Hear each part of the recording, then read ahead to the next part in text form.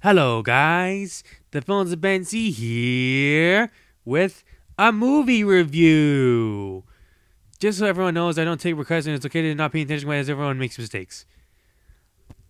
Hanuman vs. 7 Ultraman is a 1974 Thai-Japanese action superhero film made co-productively by the famous Subaraya Productions and the infamous Chayo Productions, run by none other than the famously weird and corrupt Sampote Sands. What a beach. I'll run through the plot very quickly. Once upon a time in the country of Thailand, there were many kids who believed in Hanuman. Then one got shot and killed. However, with the help of Ultraman, the kid becomes Hanuman, and he places his revenge on the criminals in a very gruesome way.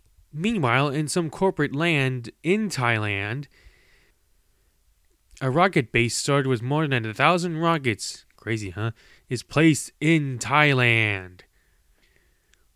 But then, something bad happens. The rest of the plot goes like this. Monsters wake up, Hanuman arrives, Hanuman gets his ass kicked, and the first few Ultra Brothers come to help. Now keep in mind, even though this movie was called Hanuman vs. 7 Ultraman, there's actually 6 of them. Yeah, no kidding. And even this Japanese 1979 release gets this title right. Also in the original Ultra series, and even Mirror Man, another Super original, 4/5 of the monsters never really originated on the ground. Now if you're an Ultra fan, you may know all the monsters' origins. Anyway, besides of all this, here's what I really wanted to say about this film besides what I said on my actual website, which is deleted now. Now, if you're familiar with my work on there, congratulations, you know something. But if you don't, oh well, not everyone knows. But anyway, the truth is, I actually have a soft spot for this film.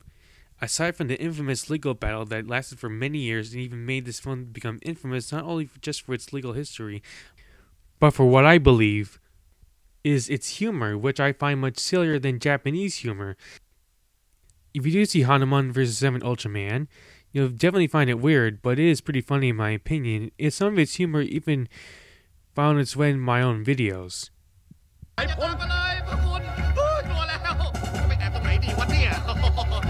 Play! No! Play! No. Play! No. Play! No. Play! Play! Play! No. Play!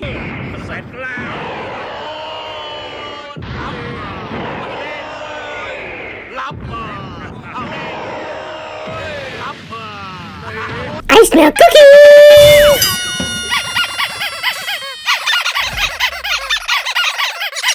You probably see a similarity if you see a comparison, at least. Now, this is the Villains of BenC. See you later.